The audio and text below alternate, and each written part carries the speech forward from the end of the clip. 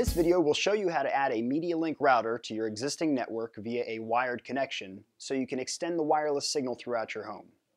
This can be done with any Medialink router, but for this video, the steps will apply to our 300N models. First, connect your Medialink router to your original router or an Ethernet port that is connected to your original router.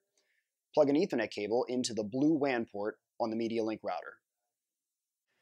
This setup can be done with an Ethernet cable coming from your original router directly to the Medialink router, or you may have Ethernet run throughout your home into different rooms.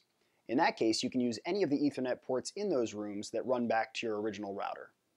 Or if you don't have Ethernet run throughout your house and you'd rather not do that, we have a product called Powerline adapters that accomplishes the same goal without having to run the cable.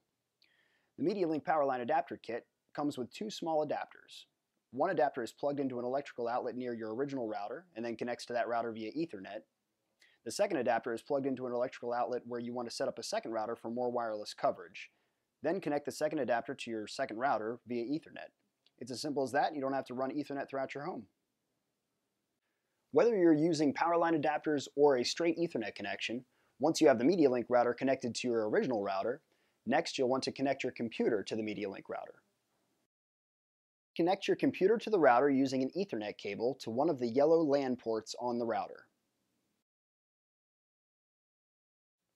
Once you have your computer connected to the router with an Ethernet cable, open an internet browser and type in the address bar 192.168.8.1 and click Enter. Enter the username and password, which are both admin, A-D-M-I-N, in all lowercase letters by default. Then click Advanced Settings. Look for the gateway address, which will start with 192.172 or 10. And take note of that number. Once you have the IP address, also known as the default gateway from the original router, disconnect the cable going into the blue WAN port of the Medialink router, but keep your computer plugged into one of the yellow ports. Then click LAN Settings. Change the IP address here to the same IP address as your original router, but change the last number. For example, if your original router's IP address is 192.168.0.1, then make this Medialink router's IP address 192.168.0.2. If the original router uses 192.168.1.1, then make this Medialink router 192.168.1.2, and so on. As long as the fourth number is different, then it'll work. Click Apply, and then click OK to reboot the router.